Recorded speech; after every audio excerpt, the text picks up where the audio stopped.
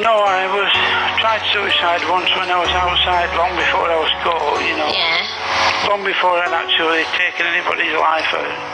I tried to drive my car off Alter Rock where the Druids used to sacrifice people. Oh, right, yeah. Bingley. There's a big steep rock and there's all rocks at the bottom where they used to land on them, you know.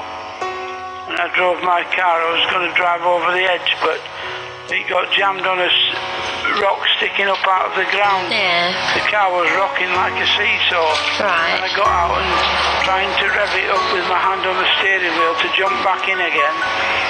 And it wouldn't grip, and in the end it took me so long to free the car that I just forgot I just put it out of my mind what I was going before I was on the mission, you know. Yeah. I had voices for 2 years, getting good advice when I got depressed and thinking about my grandma was buried in the cemetery where I worked and that, you know. She lived with us, we were very close.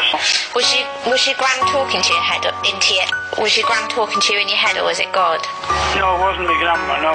No. No, I thought at the time it was God, you know. Yeah. Well, what did he say? Oh, all kinds of things, good advice and that, not to get down and you weren't responsible for your grandma's death and that, stop blaming yourself, you know. What do you miss most about being free then? Oh, I miss being well, it's not the same now, you can't drive freely here, there's traffic jams and all that. I miss driving and I miss seaside holidays. Yeah. Just the normal things, you know, stroking a dog. I'm going to ask you something silly now. Do you miss sex then? Yeah, I certainly do, yeah. You do? Yeah. Well, they've just knocked on the door, Hope. Have they? A quarter of an hour's up, darling. All right then. Anyway, to speak to you again,